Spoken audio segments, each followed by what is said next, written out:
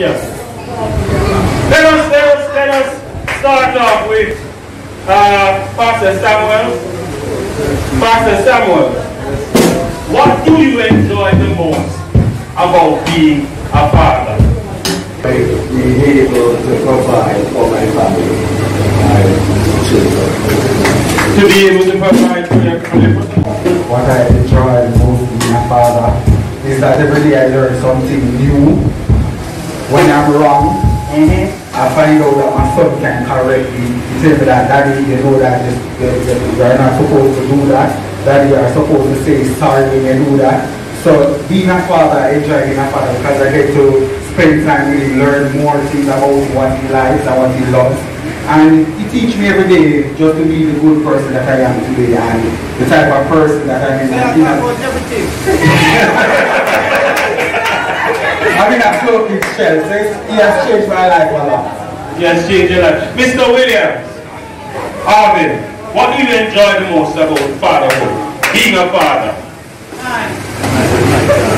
Yes, man, you say more. Alright, the mic on the sultana, so come up, Arvin. What do you enjoy the most about being a father?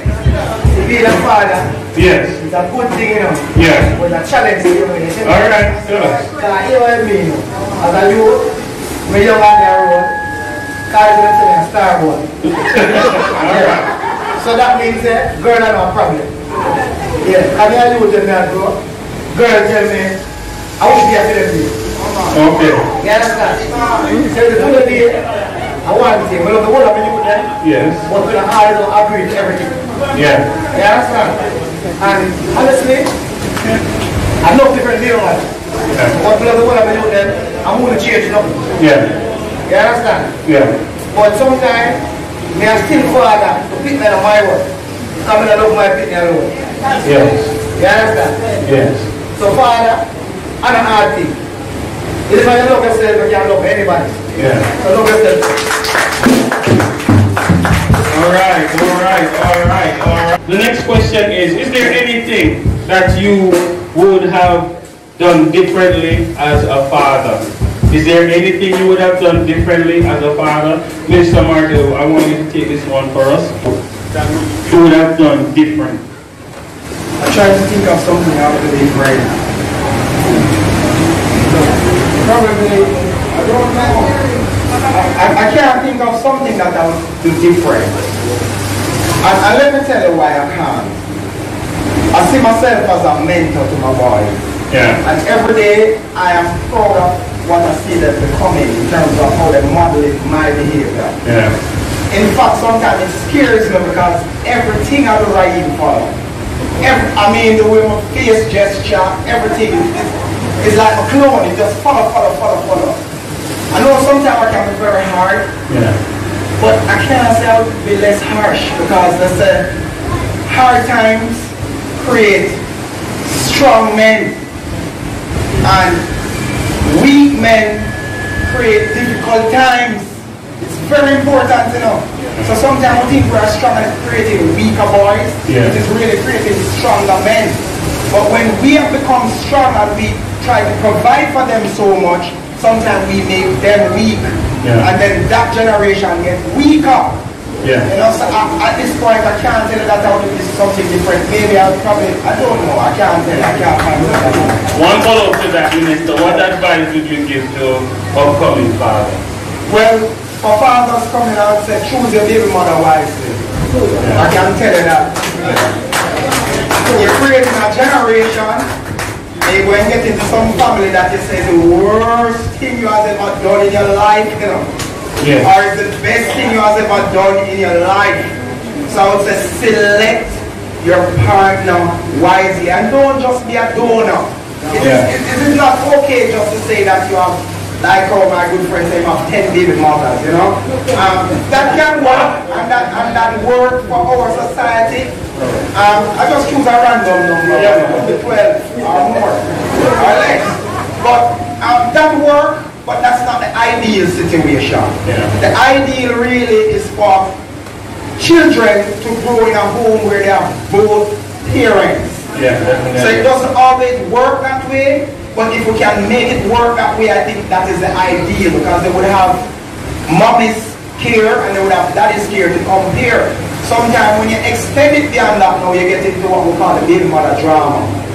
And that can hold a problem, because that baby mother thinks she should get all the money, that one don't like how you treat that one, and that one think it don't work. And it can create a whole heap of problem unnecessarily. So we would say, if you can select your partner wisely, you know, plan for your children, I believe it can work that way. Alright. What would you say is the most challenging thing at home? Cooking, cleaning, what? Praise the Lord, everyone. Praise the Lord. Today is a great moment to speak of these good issues that can help somebody else in the same condition. As a father, I work very hard. Yeah. All the time at home. My wife is a great mom, great mother. She tries to do everything for them. And growing up them is very challenging. Sometimes they get so disobedient. Get up in teenager age, they want to go their own way. But we have to try with them in the word of God. Because it's not just about food, food and shelter. It's a spiritual part of the deal with. And that is the word of God. And Deuteronomy chapter 6 says, teach them to observe all things when you lie and sitting down. Some they write the scripture on the bathroom, they can read it. You know, without Christ in this kind of our children, it is hard. Because there has been a time of society now where everything gone mad. You have to have them as the word of God, brethren. And it's hard to grow them up now. And the word, brethren, the word is challenging, brethren. I have 2 sons, 2 last one, brethren. And it seems so hard. They want to have them on the brethren, but only the word of God can help them. And parents, all the word can be, brethren. Nothing but the word of God. Obedience is better than sacrifice. You have to look great in this. And obedience to the word of God and teach them the way. Yes, so the question is, right, what is it that you find difficult doing in your house? Whether you have cook, whether you have clean, wash, what is it that you find? What is it that you do in your house? Well, I do most likely. I wash the dishes, I spread the bed, I do everything in the house. When not I try to help my wife. I don't want to work too hard and tire herself. So I have to help her, assist her in the way I can. What is it? What is it that you do in the house? Pastor Samuel, what is it that you do in the house? I actually do everything. But one thing I don't like cook, so I just run away from cooking most of the time. Oh, you run away from cooking? Yeah, but I love everything I do. When you tell them to eat bread? Oh Lord Jesus. So you don't like the cooking thing, Pastor? No, I do every other thing. You do every other thing? Andre, is there anything that you think men should be exempted from doing in the house? So I give one piece and other one. Can you see Alvin, look up on me? Thank you for talking about washing. It is one thing I don't like to is to wash. I don't like washing. But my household, my wife, you cannot wash the freezers and then they leave washing alone, like I would say, she will deal with it because we quick and fast, you know. Yeah. Someone will miss something. As a male, sometimes we're not as thorough with the washing and the things. Yeah. Women are good part of that. Yeah. When it comes down to exemption though, in the Western world, it's hard to say that you're exempted from anything because it's not like males are the only providers in the household and females are just at home doing. Females carry the weight equally. So I believe at home you should share the duties, and if the duties are shared equally and evenly, because there are things that my wife like that I prefer to do and there are things that she prefers to do that I do. So you balance it. Some of the things that I wouldn't like. So for the balance thing? Yeah, balance it. But some of the things she don't like to, but we try pass it on sometimes because as men we do that as well. But it's just trying to create peace and harmony because there's really no exemption. Work is work, and it's always difficult. And as Minister pointed out earlier, if both of you tired equally, then when the time for the homework to happen, then it is better. Rather than one not tired and one less tired, and then we cause a problem in the household. Thank you, Mr. In my life, Yeah. not no exemption, that you want to know. me train woman to do things. Because I'm a 12. You train women? Yeah. Alright. To wash, to clean, me train. Woman to do things. Yeah, I'm joking that. You understand? Because what if a woman know when they go around them, leave you with me. Yeah. Them can't do nothing else. Yeah. You understand? So every time, they like blame man like say man do nothing, man do a whole year. So what you tell the young men then?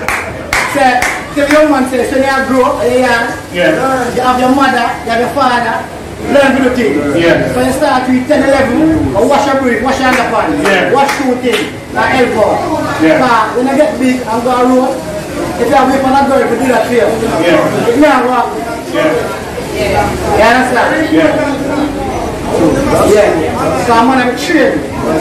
I'm going to know more than what I want. I'm going to train with you things. Yes. Cook, clean, wash, schooling, and of course, look here. My mom press my wife's clothes. Of course, you must not press your wife's clothes. Yeah, man. I'll be looking like you know the out of a carbon segment, main stock. Well, it's right, it's true. I remember when I was about 9 years old, started Jennifer to this stuff. I have one white short pants. And Jennifer tell me, say, don't go playing at the pants. White. And me go over Maggie, for those of you who know Maggie open line over this stuff. Go over Miss Maggie's shoes also fall. And me and them boy roll ball, play marble outside, when you look, the white pants turn brown. And Jennifer said, look here man, come here. Sit down here, sir. And wash that, give me cake soap, washing brush and everything. Until today, we can't wash, and we can't wash white too. We can't wash white too. Amen. But of course, yes. One question, sir. You're really well, right? Yes. So the first question is that, what did you see in Sister Portia? What first caught your eyes? Right, in Sister Portia? Come, Brother Portia, come. Come, give. Morning, everyone. Morning. Wow, what a beautiful and exciting church this morning, right? Anyway, get to the question. My beautiful wife. Yeah, the first thing I'm going to say is our bushy eyebrow. Love the rock. Anyway, hold on. So, you see the guitar chatting woman here. And the first thing you see is my eyebrow. A true yata. I want you to think this is a love boy. I love her spirit. You have a free spirit. Discern our spirit. Where you see, where you see? Where? Yes, I fall in love with the spirit first. Means that type of person. You discern our spirit? Yeah. Oh, you know you're attracted to her. You see our spirit first. No, we know more from long time. From long time, we know her. But, you know, I expect me to say she upon something.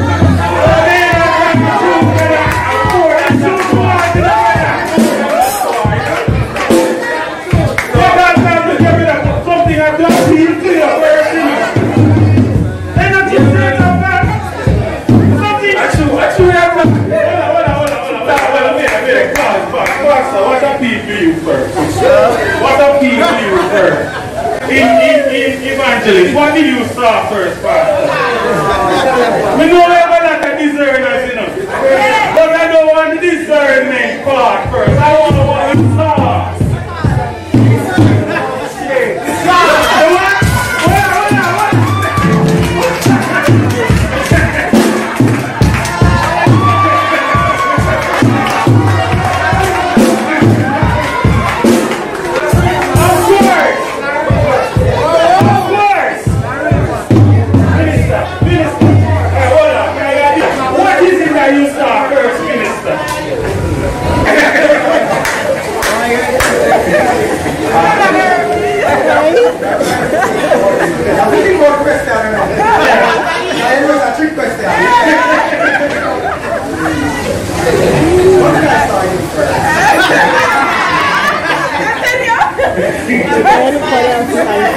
To be honest, it wasn't about shape. That shape wasn't important about shape. It was a character.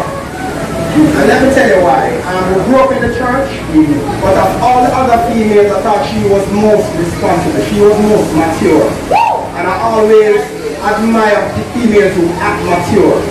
If you know this power operator and so forth, if you act giddy, you don't attract me. So I was attracted to her maturity, and those people who know her, she usually more around adult women, just like my friends, they're adult men and males. So that was what attracted me initially to her, and then now, of course, you know, the shape went for me. That went for me, and I don't like them when they're too thick.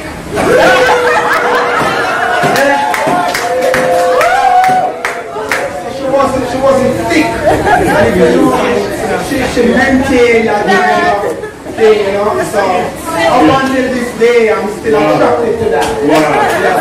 Come on. You know, we're Africa. We realize we love Africans, so we love heritage, you know. Heritage. You know, heritage. You know, heritage. That's all I mean, heritage. Yeah, that's what I'm saying. We love heritage. We love Africa.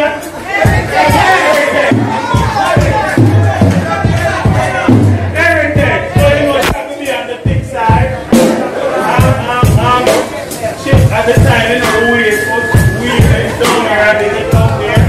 You know, she had 9 wives, and I'm like, oh my God, this is it. right. But back to you, brother Porter. Let us move on, man. The same person, the same is like, if I the same person, the same. Yeah. Go on, continue. Alright. So the kind of show me outside. What I love about my wife. Yeah. It's over there, right? So yeah. I love her spirit, and I got to continue over there. Right? I love everything about her. I love her long, sexy legs then. Sexy. Nice clean skin. Yeah. And I love her smile. Right? Her smile lights up the day, you know what I mean? So we give thanks to her. Sound like a good girl. Give it up for your good girl. Deacon. After Deacon, my brother, one advice that you would give to the young men out there for, you know, upcoming fathers. After Deacon is one doing and I'm fucking sharp.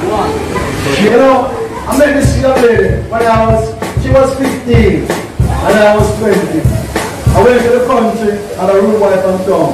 That's a what? A rude boy, you know? Rude boy. Yeah. So hold on there. So, mesh marina and desert clocks, back in the back pocket. Yeah, you know. Shirt to fly open, sweater ratchet. Kind of rude boy. Little Max 11, you know, we are going to have to go cool out, you know. And then, as the first sister was ready. I see this little sister, but she was about to turn up. I said, baby, I can't do it for you. I'm here to talk and to smile. You know, and just say if you love me, go buy a good for me and I'm running around like that.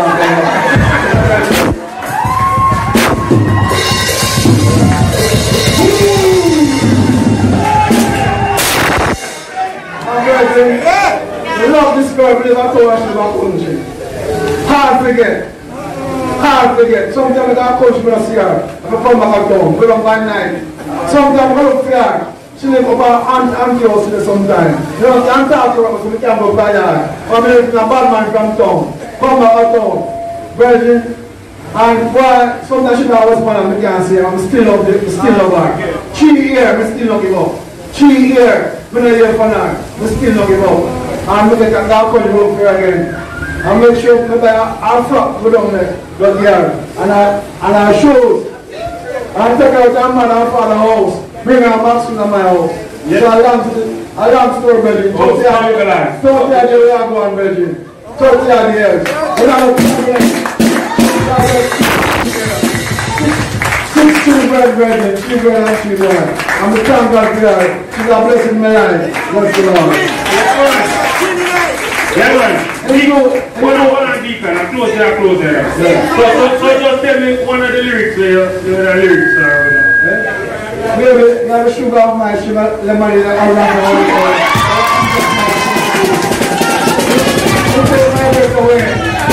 Happy to America. People to take up this Jamaica to produce a girl like you.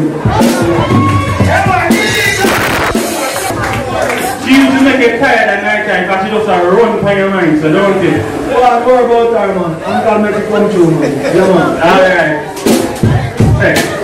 One advice you would give to the youth? Yes, good afternoon, church. Hold on, where's the name again? Oris Clark. Oris Clark? Alright, Oris. Go on. Oris, you're not a Christian yet? No. Accept Jesus. Yeah, I always. Yeah, accept Jesus. Right. As the minister would say, we got to choose the spouse. Yeah. This is right because we disappoint and right now be honest. Yeah, I'm in that one. Alright, tell me about the line. So the line is we have to choose the spouse. We have to choose. Yeah. Alright, we have 8 kids. Yeah. Alright. The main thing in them all. This will have to me very well. Right. Toxic. So I try my best to maintain it and look at 2 mothers. Always look here,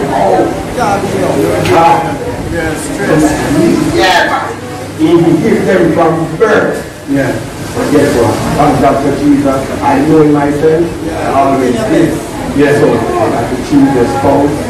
And everything. So the brothers them out there where they don't get you get. Yes. No brothers not telling. No, brothers not telling. Brothers out there. Yeah. We don't get no youth as yet. Yeah. Have to choose the spouse.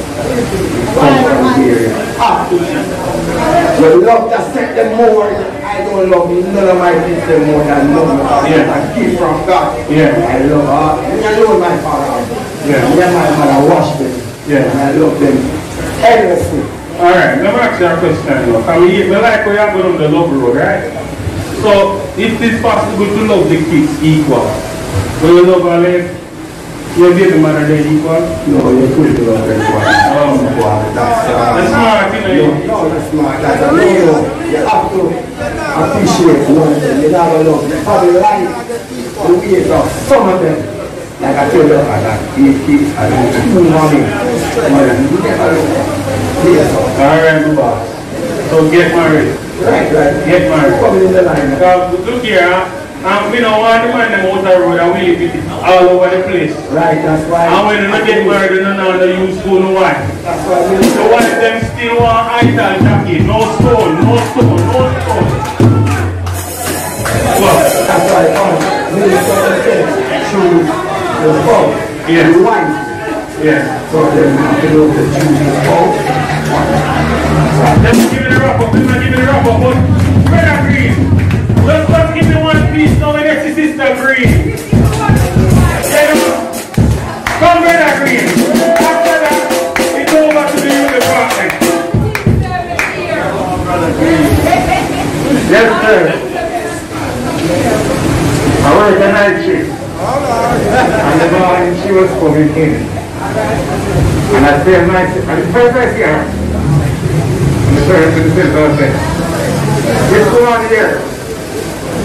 I would like to wake up with her every morning. And I started from there. And from there until now, in the morning,